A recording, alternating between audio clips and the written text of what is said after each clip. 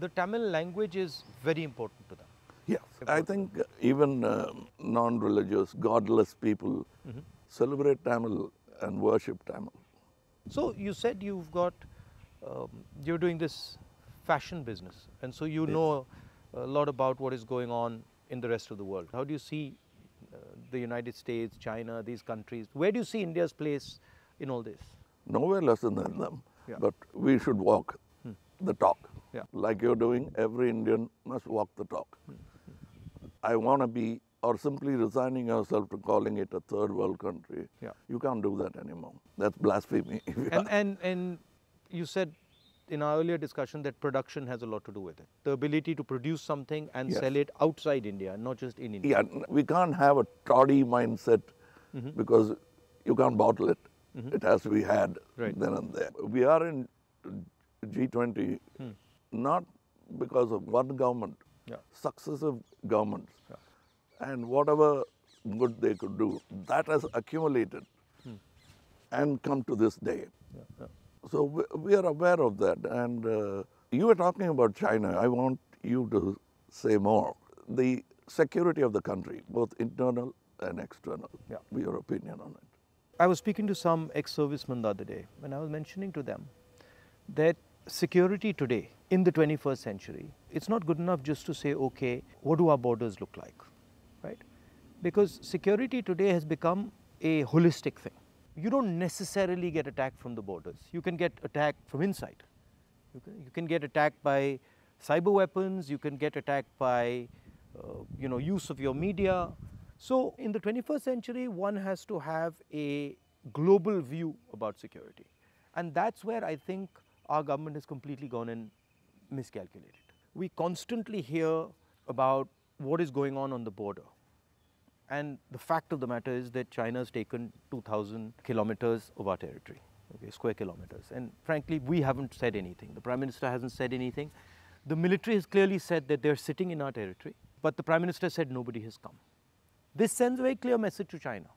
And the message is, we can do whatever we want, and India will not respond, right?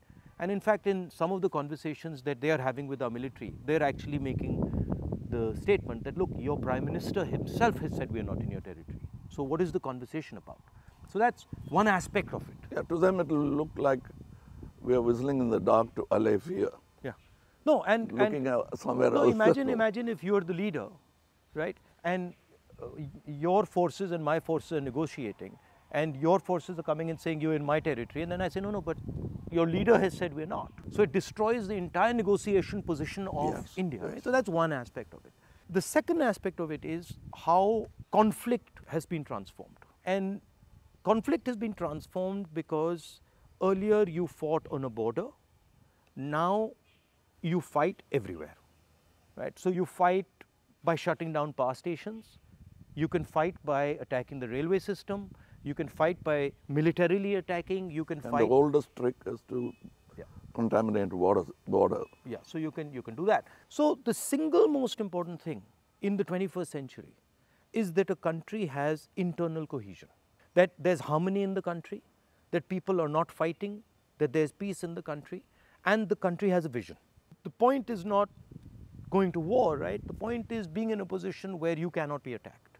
And there's a link between a weak economy, a confused nation without vision, hatred and anger, and the Chinese sitting in our territory.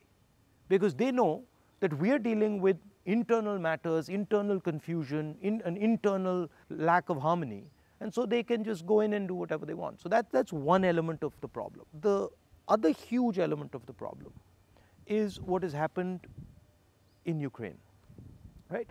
And essentially what the Russians have done in Ukraine is they've said, look, we will not accept that the Ukrainians have a strong relationship with the West. And they've basically told the Ukrainians, if you have a strong relationship with the West, we will alter your geography. And that is the exact same principle that can be applied in India. What the Chinese are saying to us is, be careful with what you're doing, because we will alter your geography. We will enter Ladakh, we will enter Arunachal.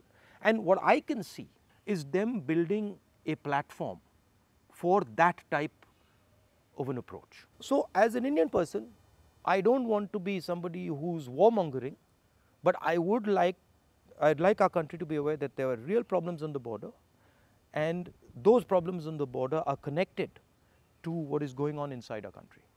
When Indian fights Indian, when the economy doesn't work, when there's joblessness, our external opponents can take advantage of that situation. Yeah, so that's broadly it's an opportune moment Yeah. of distracted. Yeah. So one of the things that we've constantly telling our government is talk about it. If you don't want to talk through the media, at least talk to the opposition. We understand these things. We might be able to help you, advise you, bounce ideas off us, but they just don't listen. So it's the approach that we understand everything. The other aspect of it, which you touched on, is that frankly there's no one who can compete with China.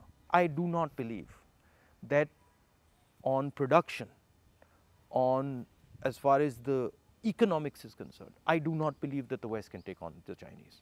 I believe that India can take on the Chinese. We have the population. We have the population, we have the people. What do you need to take on the Chinese? You need a young population, you need large numbers of people, you need a large educated base. Compared to China, our population is younger. Exactly, right? And if you see the West, right, and this might be a bit controversial, but they've got too much, they're flabby. They're living in opulence. They live on, they are outsourced. And they outsource, right? Whereas our people, they know what a struggle is. They understand difficulty. So I think as an Indian person, I see a huge opportunity for India to become, like China, the producer of the world, right? And of course, the West has a space, which is high-end manufacturing, high technology, etc., which they're very good at, they'll dominate. And we should try and challenge them on that. But I do not think they can compete with China on the large-scale manufacturing, blue-collar work. And I think that's the tragedy, that we are walking on these streets, you walked with us, and all our children are saying we are unemployed, when in fact we could have huge amounts of employment through our agricultural system.